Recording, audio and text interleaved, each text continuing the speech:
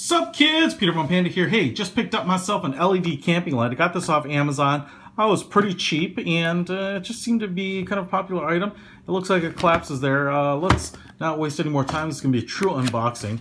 I believe it actually came from China, so when you order it, it's going to take a little while. There was no Prime shipping available on this per se, so it did take a little while. And it's pretty big. It's actually bigger than a Coke can. Not height-wise, but in diameter, it's, I don't know, it's kind of like the lower half of a tennis ball tube, maybe. But it's pretty meaty down here. This is actually, I expected it to be kind of much smaller, so I'm fairly pleased with that. It has these two metal bars that open up like this, and then I assume it just pulls out, just like that. Bam! Look at that!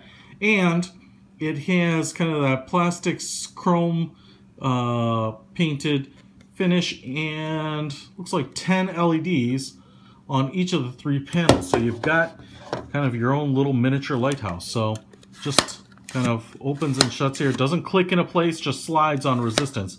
Kind of feels like I'm pushing air out. It feels like a pump. It says Divine LEDs. So the key here is getting it to work. So the bottom screws off.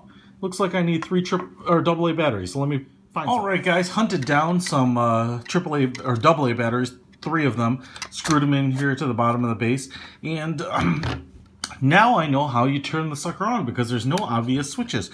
You actually just pull it open, and there's a switch somewhere, maybe at the bottom.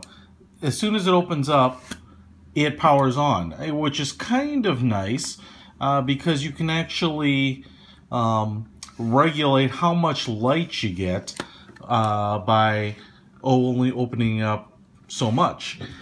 The thing here is it's bright. You know, this is probably, you're probably not going to really capture a lot of this on camera here, but these LEDs, when I'm looking right into them, dude, you're squinting. They are pretty freaking bright.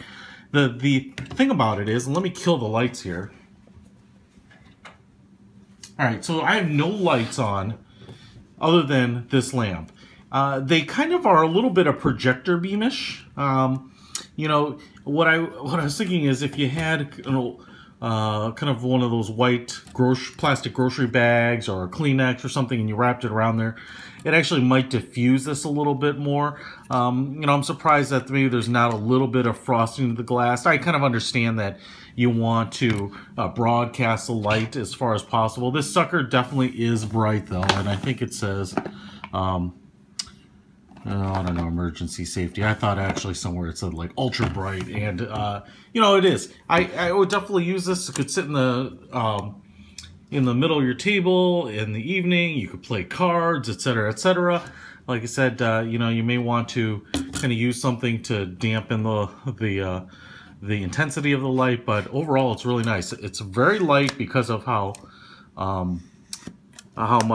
because everything's plastic, but it is a little bit bigger. So keep that in mind as you're thinking of taking it along.